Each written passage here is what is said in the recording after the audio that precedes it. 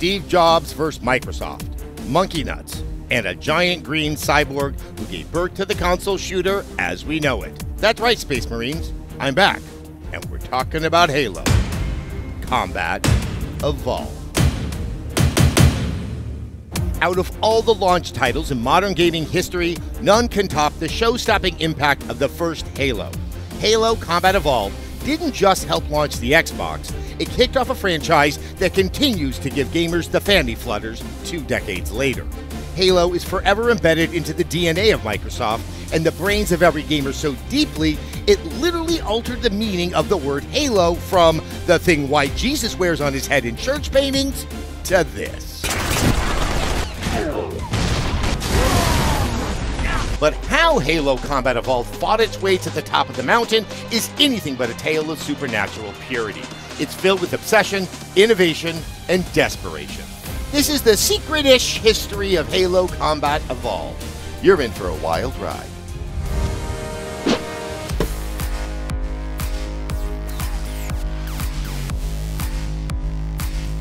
In 1997, just as James Cameron's Titanic was sweeping theaters and showing us once again, car sex is hot, a small game company based in the south side of Chicago was celebrating.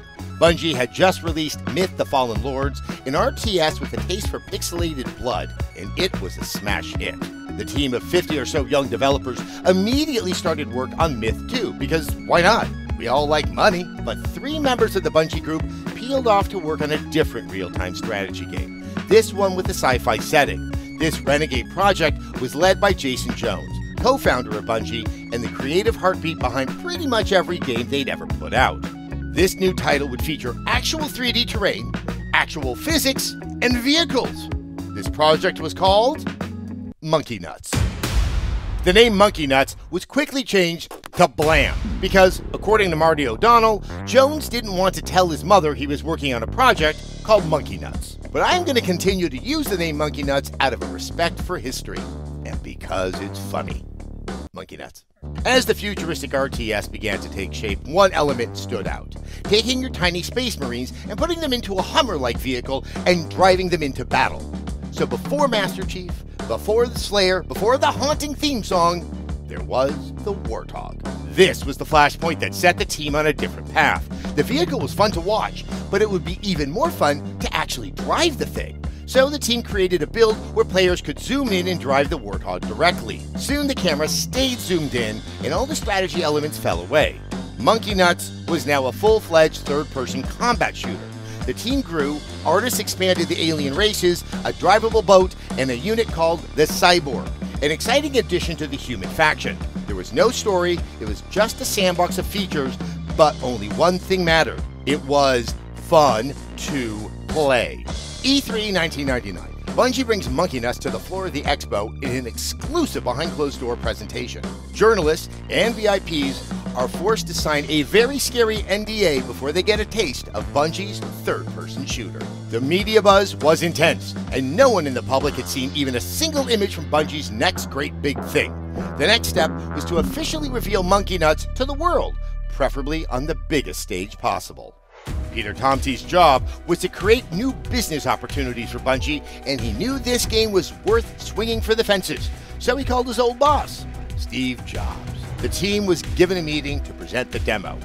It would be to Steve Jobs himself. The only people there were Jason Jones and a single support tech to present the demo to him. Their mission? To get Jobs to give them a spot on stage at Macworld, which was only a few weeks away. Steve Jobs walked in, literally in the middle of eating a fudgesicle. Jason played the demo, selling hard how this game did things no other game in the market was doing, like moving from interiors to exteriors. Jobs stopped the demo. He pointed out that Pixar could easily render stuff more impressive than what Jones was showing off.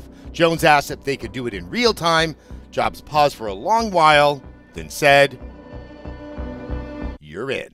Macworld would be the launch pad for Bungie's new title, which, at this juncture, didn't have a title. An agency had come up with hundreds of possible titles and finally landed on Covenant.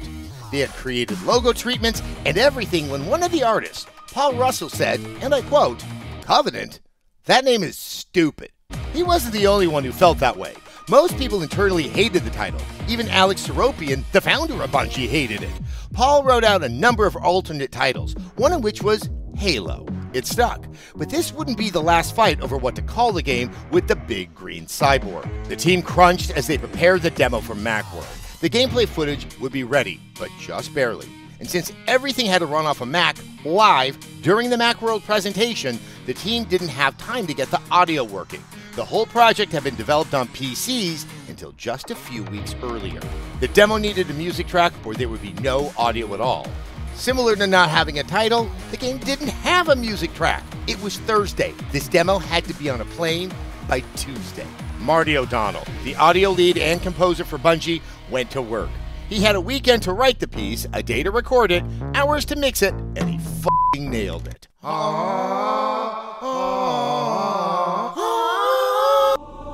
The theme was haunting, epic, and completely different from anything else in the shooter genre.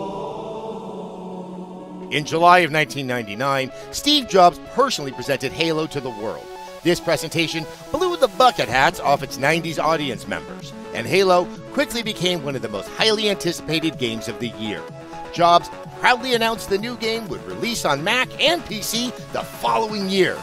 It did neither, because Bungie was going broke. Industry's worst-kept secret was that Microsoft was developing a home game console. Now, this is usually a terrible idea because designing, manufacturing, and launching a new piece of hardware is extremely difficult. But trying to get PlayStation, Nintendo, and Dreamcast owners to actually buy it? Well, that's next to impossible. Members of Bungie and Rockstar Games were invited to see Microsoft's Direct Xbox console. It was powerful and would be a much more stable platform for gaming than a traditional PC. Bungie thought Halo could be a good fit for the new console. And did I mention? Bungie was broke. Peter Tomte, the same guy who called Steve Jobs to get Halo in Apple's good graces, now called their biggest competitor and told the head of Microsoft Game Studios the truth. Bungie was out of money. They needed to be acquired or the company would go under before they could release another game. And this was all because of Myth 2.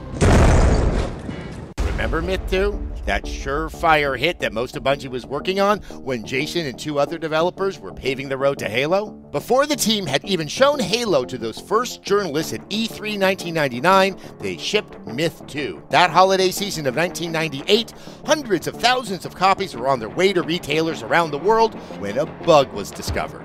If the game was installed and uninstalled in a particular way, it would erase other data off the user's computer hard drive. Bungie could have let the copy sell and quietly refunded money to anyone who had their computer wiped by a buggy install, but they didn't.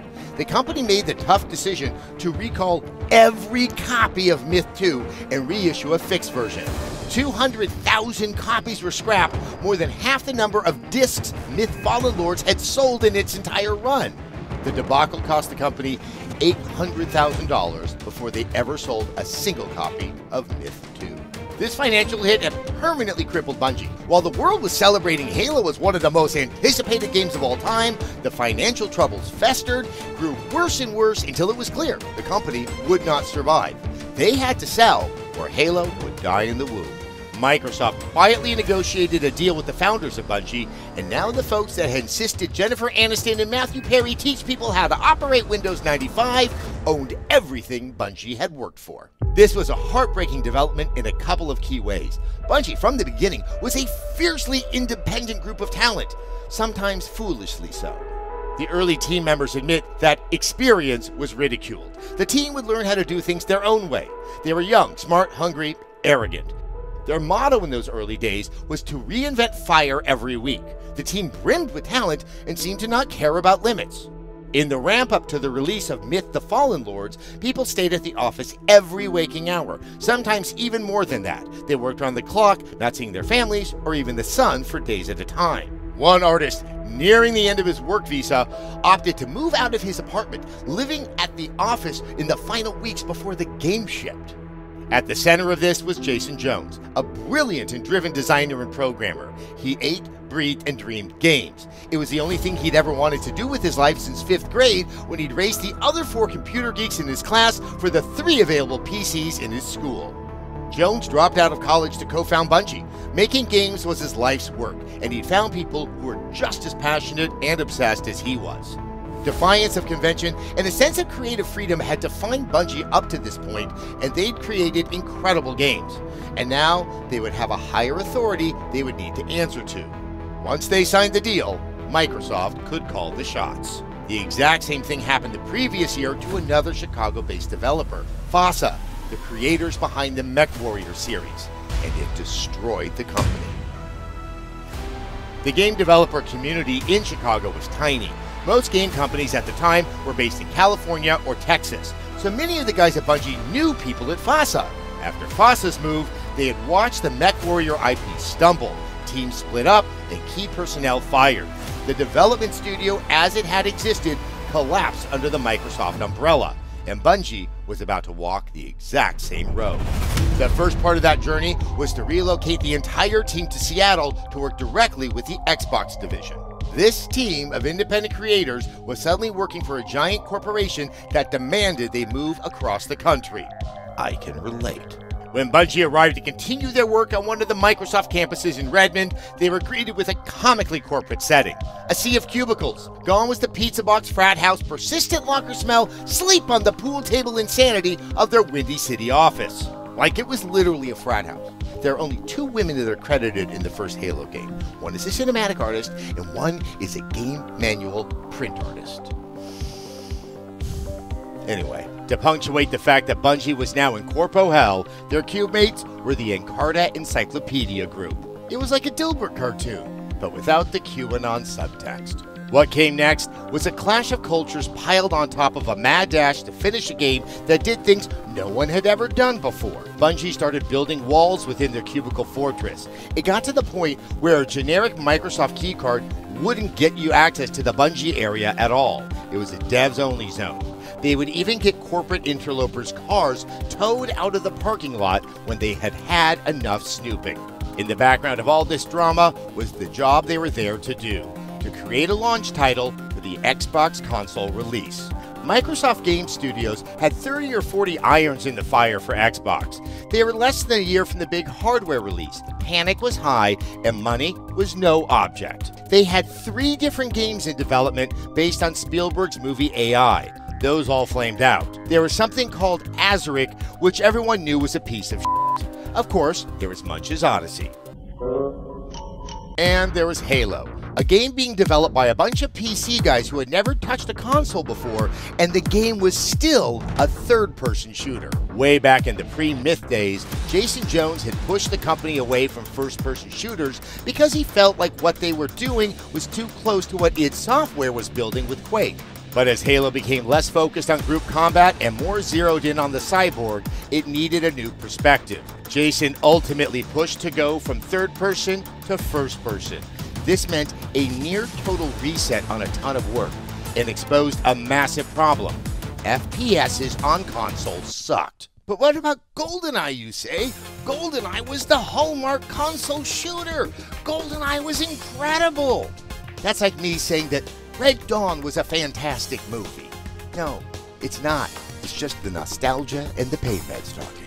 FPS console games in the late 90s ranged from fine to garbage to non-existent. If Halo was going to aim higher than that, it would require a fundamental leap in the control design.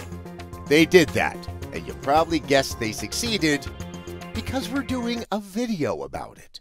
Yes, Halo reinvented how shooters should play on a console, and it's thanks almost entirely to one man. Gamers owe a lot to the team behind Halo, but Jamie Greisemer just might be the most influential programmer you've never heard of. He is directly responsible for mapping character movement and camera to the 2 independent thumbsticks. This seems obvious now, but it had never been done on a console before. Well, that's not exactly true.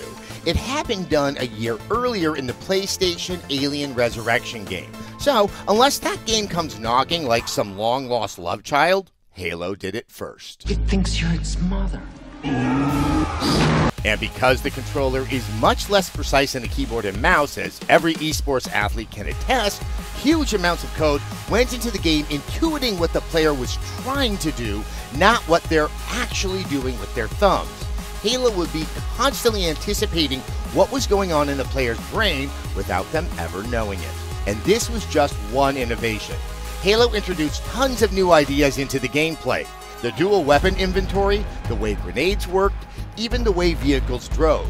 The very thing that had sparked the idea for Halo in the first place. I actually got to play Halo before it launched back in the spring of 2001, and believe it or not, myself and many other folks in the room were truly baffled by the Warthog controls. I was used to the complicated driving dynamics of other games at the time, and controlling a massive combat Hummer with just one joystick made absolutely no sense to me. But Bungie's instincts were spot on. In many ways, Halo Combat Evolved invented a musical scale that so many other games compose with. Look at almost any game on the market today, and you'll find at least one Halo innovation in it. And there's a lot of them. Maestro? Mass Effect, Battlefield, Outer Worlds, Left 4 Dead, Bioshock, Infinite Fear, Borderlands, CF2, Titanfall, Deus Ex, and Metro Exodus 2. There's Destiny, Valorant, Perfect Dark Zero, Crysis in Space, and Far Cry. Cyberpunk, Fallout 3, lots of Tom Clancy's. Republic Commando and Killzone and Alan Wake, Overwatch, Dishonored, Apex, and Gears of War, and of course Call of Duty.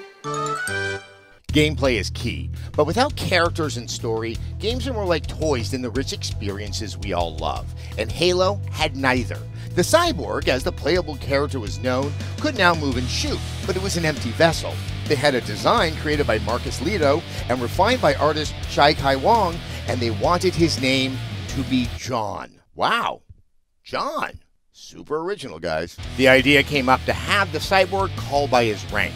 They wanted to call him Commander, but one of the artists was a stickler for military history. In the Navy, commanders are not sent into combat. The team looked up the highest rank in the Navy, considered expendable. That rank? An E9 Master Chief Petty Officer. Duh, everyone knows that. They shortened the title to just Master Chief, and finally, all the pieces were in place. The only thing left was to finish the damn thing. Unfortunately, there was not enough time to finish the damn thing. That meant cuts. Too many missions to finish in time? Cut 10 or 20 of them, including the one where you learned the Halo is called Halo. They added this cutscene instead. I overheard the guards talking about this ring world. They call it Halo. The blue arrows on the ground were put there by a game tester because they kept getting lost, and they just kind of stayed. The team at one point faced having to cut either the shotgun or the sniper rifle. The team decided to cut the shotgun. It was later saved by a small group deciding on their own to work extra shifts. Oh, and they had already cut multiplayer entirely. That's right. The task of completing Halo required all the resources being directed to the core single-player game, so they took everybody off multiplayer when they moved to Seattle. But Jason Jones had attached a lifeline. He tapped just 2 developers fresh off the Oni project and said, if Halo was going to have multiplayer, period, it's up to the 2 of you. We'll circle back to that. The crunch was intense. The music and sound effects for all 33 cutscenes had to be completed in 3 days. The audio and sound designer on the first day had already completed 11 cutscenes. That day was September 10th, 2001, and the next day was 9/11. The pressure was such a fever pitch that everyone still went into the office because it felt like they couldn't lose a day of work for any reason. Cooler heads prevailed and sent everyone home for the day, but the pressure to hit the deadline was next level. A few weeks later, the deadline arrived. The campaign, what was left of it after a dozen missions were cut away, was finished. Was multiplayer in or out? Miraculously, as the main game had been getting forged by the larger team, Hardy LaBelle and Michael Evans, those 2 Oni designers, had kept hammering away and created a multiplayer feature that actually worked. They didn't have time to make it work as an online mode, but the local gameplay was incredibly fun. It was added to the final build, carried on the back of just 2 developers. As the game code was getting locked, there was time for one final tweak. Jason Jones made a small change to the final build. He increased the power on the pistol in multiplayer. The weapon was too weak. No one used it. So he put his thumb on the scale. Yes, he admitted it. The 3-shot kill pistol was his doing. He takes all the credit and all the blame. Everything was looking great until they got one final note. The title. Sometimes cases are never closed. Microsoft and the high-powered marketing firm they hired were still worried no one would know what a Halo was because the title didn't scream, "Shooty, shooty, grenade explosion." The compromise was adding a subtitle, Combat Evolved, which, according to Griesemer, was the stupidest thing ever. It's not even good grammar. Halo had Combat Evolved in its official title, which really didn't mean anything, but it was better than calling it Monkey Nuts, I guess. The team loved the game. They had uprooted their lives for it. They had lost months of sleep over it. Some of them still hadn't even unpacked their boxes since the move to Seattle. There just wasn't enough time. But now, the job was finished. The game shipped, and it sold fine. Just fine. Microsoft's console was a giant ugly thing trying to gain acceptance in a very tough market with a very tough crowd. Halo wasn't initially a bestseller, but the sales didn't drop off. It kept selling and selling. Month after month, copies steadily walked off the shelves. For every 10 gamers who bought an Xbox, 5 of them also bought Halo. And people fell in love with Master Chief, Cortana, and that world.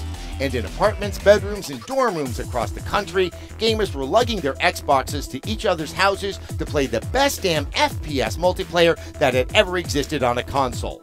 Soon, Master Chief was the face of Xbox, the way Mario was the face of Nintendo, or Crash was the face of PlayStation. Without Halo, the Xbox project very likely would have been quietly abandoned by Microsoft. It's happened plenty of times before with plenty of other failed game consoles. The term Halo Killer became a thing other developers strived for. Halo earned a unique place in gaming history and changed the entire industry by showing how you can bring a shooter gameplay experience to a console that's just as compelling as on a PC, and that games can play with emotions that are more than just heavy metal, action, and blood. Bungie had permanently increased the standard by which all shooters are judged, but in many ways, Halo is about winning the battle but losing the war.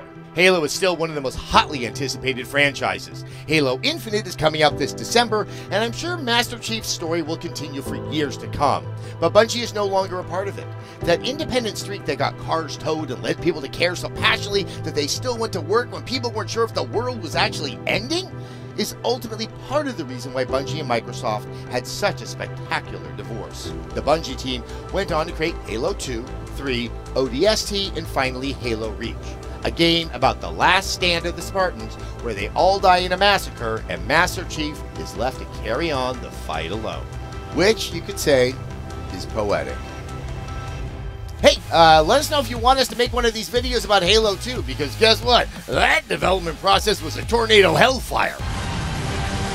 Okay, you've heard me warble on about why I like Halo Combat Subtitled so much, so how about you now jump into the comments below and let G4TV and the rest of the internet know what your favorite moments from the game are. If you haven't already, melee that shiny subscribe button below, because we're always uploading really good content, including a video called What the Hell Happened to Halo Infinite, as well as my thoughts on the Mass Effect Legendary Edition, a game you should definitely be picking up. Because guess what, internet? I think we're just getting started.